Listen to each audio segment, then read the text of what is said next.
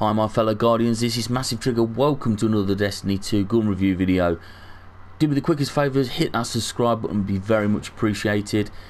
In this video we'll be looking at the Hoosegow legendary rocket launcher. Easy for me to say. Let's get into it. It looks okay. It looks quite nice. Soros. Blast radius is above average, velocity is above average, stability is pretty below average, pretty shit really. Handling's just below average. Reload speed is average, right down the middle. Rounds per minute 20, magazine of 1. In total you can have 5 at any one time, 4 in the inventory and 1 in the rocket launcher. So let's have a look at the perks and see that how that may affect the stats.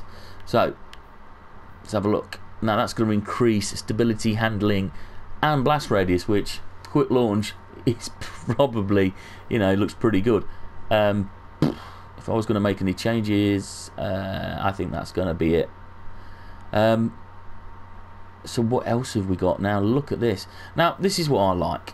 So you could drag that back down, push up your reload speed, but then also push up that again. I personally, this is what I'd go for.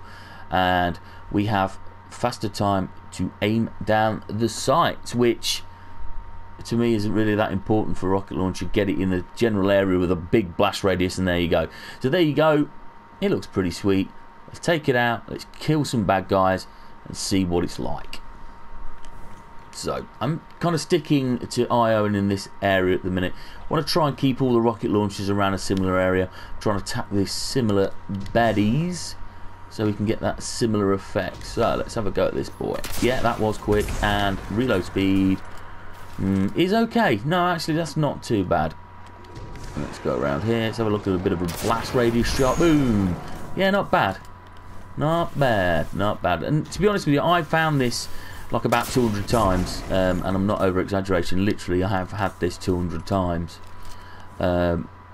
Obviously not, but I mean I found this from dropped engrams all the time. It's one of these guns that I just had to clear out about 10 out the vault because it was just an absolute, I was just getting them all the time. But there you go, there you have it. Actually, I mean, so far through the rocket launches I've gone through in the legendary, this is my preferred so far. That could change going forward, and certainly if I can do a comparison, because I've still got blue shift to do, and I'm got high hopes as a lot of people are recommending that to me. Thank you for watching, everybody. Please subscribe, like, share and all that lovely stuff. Hope you enjoyed the video. Keep up the good fight and I will see you soon.